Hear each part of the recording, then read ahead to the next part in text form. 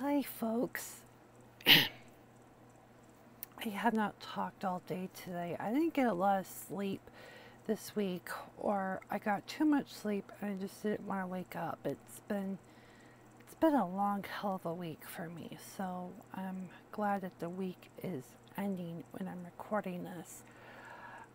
This video is going to focus on the lack of empathy for people that are trying to find a cure for pervasive developmental disorders, because I guess the word autism I rather not use because it means so differently than it has been in years past. But I wanted to use an example here because I was thinking about this recently, but a former meteorologist in the Boston TV market, her name was Mish Michaels, and she started her career at WMUR TV in early 1992, and within like 6 months she's already made her way to Boston to Channel 7, then later went to 4, and then by the end of the 2000s she left the business.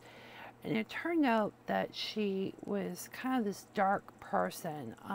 And I've written about Mish Michaels on my website, on the Minifig News Guy news gathering platform that I do outside of this stuff, because I can't talk about this all the time or I'm going to go crazy. But after she left WBC TV, I think it was 2009 or something, I can't even remember now, she started getting into really dark advocacy. Denying climate change was one of her passions. I have thoughts on that one. And also the rise of autism amongst little kids. I wasn't a kid anymore, and I'm apparently not relevant. So you can kind of figure out if she's anti-climate change and anti-vaxers. You kind of get a feel of who she really is as a person. I said was because she had died last year. She was 52, if I'm not mistaken, and the reports of her death is sketchy, and it could have been self-deletion. That was from one source, but I didn't officially go with it myself because I have high journalistic standards, even though I'm not a journalist. I'm the first to admit that. But I took it very personal, and I've written about it on the site, so you can check it out in your own time. One other thing, her name is not really Mish Michaels. According to the then news director Jack Heath at WMUR TV, her name was a little too hard, so he thought, for the New Hampshire audience. So he tried to Americanize her Indian name. She's I forget her nationality offhand, but yeah, he wanted to Americanize it, and Jack Heath was, he's the worst of the two. He's a fucking xenophobe. I'm gonna leave it at that. But here's the point of what some of the rhetoric Michaels had said as she was an activist for the anti-vaxxers, and one of them was that, and I don't remember where I found it on the web. I have to dig for it. I think it might have been a discussed comment that was copy and pasted from another site. But there was a governor in the Commonwealth of Massachusetts. There was a committee on autism, and so she publicly testified. And one of the things that really triggered me was the costly burden. I don't remember the entire sentence or the entire context, but I do remember those 3 or 2 phrases being used in the same breath. So given that Michaels was very anti-climate change and anti-autism or anti-vaxxers, the thing that that gets missing is, again, this whole idea of the lack of empathy for people with pervasive developmental disorders, people that have been diagnosed in the DSM-4 or or prior to, because I think I keep focusing on pre-DSM-5 because those diagnoses had brought either traumatic outcomes or what. The reason why I think, again, this is anecdotal information, but the reason why autism was such a costly burden was because you treat everybody the same. They're all high risk and low functioning. Well, they're going to cost a lot of money and resources in the school systems and possibly adult services. So if you do a one size fits all on a disorder that is clearly not a cut and dry cookie cutter disorder.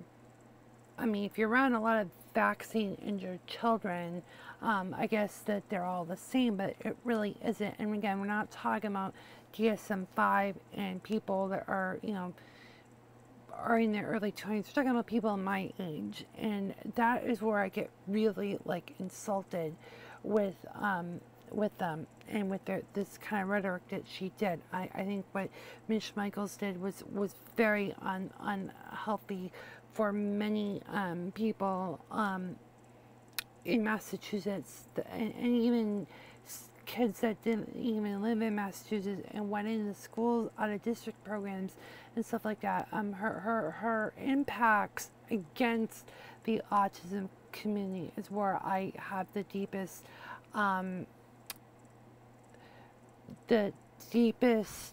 animosity to. I think to write people off and assume they're mutant in the new millennia, especially in 2011, there was enough information to kind of say that this is it's bullshit basically. Here's where I think where a lot of activists or advocates miss. And what's happening is millions of people on the spectrum are getting screwed over. When someone is literally sick physically, whether it's even a disease like a cancer or something like that, there's all this empathy for what can we do to help this person. Oh my God, you're not feeling good. Let me help you. Let me do anything. Or even with physical disabilities for that matter. But the reason why I use the illness part is there's always the solution isn't the problem. It's helping and caring for them in the moment with an intent that there might be a cure or treatment or something like that along the way. There's always help for the here and now if someone is physically ill or visibly ill or physically disabled. There's always this empathy for the here and now. But anyone who has an invisible disability never gets that. It's always, okay, this person is, according to DSM-4 or DSM-5, even though he's not diagnosed, has this, and that, we must treat him this way because there's like the DSM, for whatever reason, became an algorithmic process where if you have these preset pre-existing conditions, there was an apparent solution that was supposed to work for everybody. It didn't work for someone like me.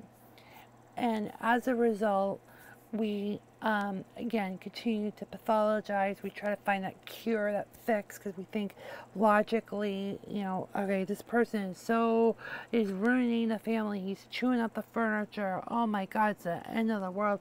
We must find a solution. And instead, the lack of empathy by the parents, because the parents, most of them that their autistic child's in their mid-20s felt very much like inconvenienced severely, and so as a result they think their kid is stupid, and so as a result they're mutant stupid. They can't they can't do anything right. So by not having any love for the child, that they want to drive off the George Washington Bridge, that to me, that kind of rhetoric equates to actions of lacking of trying to help this child one day at a time. You'll get better. You may not be like a normal child, but at least you will have something to live for. And I find that a lot of the deaths of nonverbal or lower functioning autistics could very well be self-deletion. We just assume, oh, the cute little boy just doesn't know his risk or safety. I mean, how do you know? You're not in his or her brain.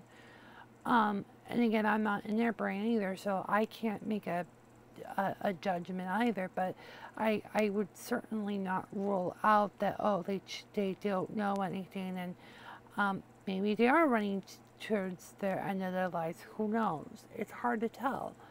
But you need to have people, I think, what I'm looking for, to be a little selfish, is someone that can understand me and help me live life to the best of my ability, instead of being treated like a stereotypical asshole that's ruining everybody's day when they can't get their shit together, i.e. support staff. And so as a result, when you have people that don't fit in, it becomes even more of an expense. I mean,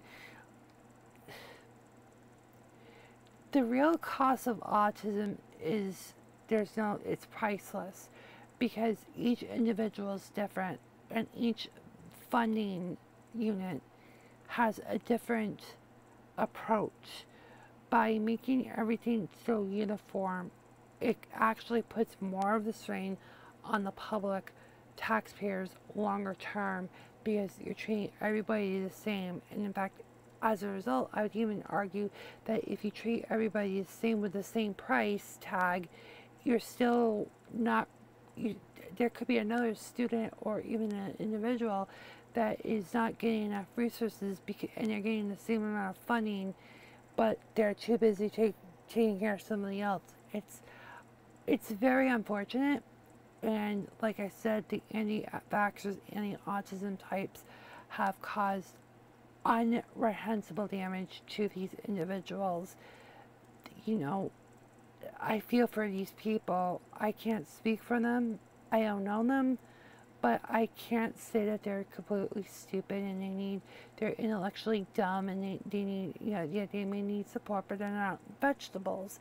And when you had a meteorologist that worked in the Boston market for more than a decade and built a lot of credibility to only piss it for political activism, I think that was her legacy. And unfortunately, that's what her legacy was. And I watched her.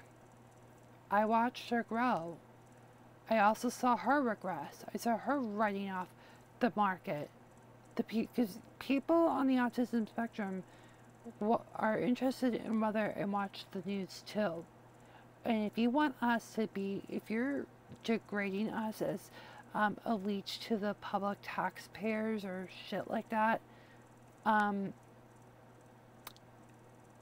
don't be alarmed when you have one angry viewer that pissed on your death,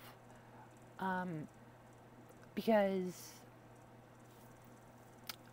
if you wouldn't do this to any other types of humans on this planet, but you did it to the most sacred people that are probably watching you or have watched you. It's like, that is like the oxymoron of this. And again, it shows a complete apathy to the individual, because you're not helping them now. You just want to cure them. You don't want to prevent future cases, but you're not taking care of the thousands upon thousands of tens of thousands of people in the Commonwealth and the other 5 states in New England that are suffering with the same thing. And I'm suffering because no one did anything to help my group. I had to figure this out all on my own with little resources. I came of age when wrongplanet.net came along, and the anti-vaxxers were coming along. It was like, literally, like, it was boot camp for me. It still is boot camp. And we don't talk about the 30-somethings that have been diagnosed under the pre-DSM-5 and just are hobbling on society, and we're a burden to taxpayers, because you're not making it, you're not funding, or you're not providing services to meet the needs because it doesn't meet the right money standards. it's sad. It's really, really sad. In another video, I'll talk about the adult services system and how they may make off on your money if you are given a certain amount of funds on an annual basis, that maybe not all those funds really go to you or for what your needs are. I'm in an interesting program where it's kind of customized, but it's only customized to the funds, not to where it goes. And it really sucks. So, in some regards. So I'm probably going to do a video on that soon. And that's all I wanted to say. I hope that this video, I hope that my goal for the rest of my 30s is to get as many people aware about the condition that is DSM-5 and pre-DSM-5, and get people to understand that there is, even if you're higher functioning, you have profound deficits, that some of it is legit, some of it's literally the condition, some of it was woman-made, and it makes my life really difficult. So thank you for watching. Bye.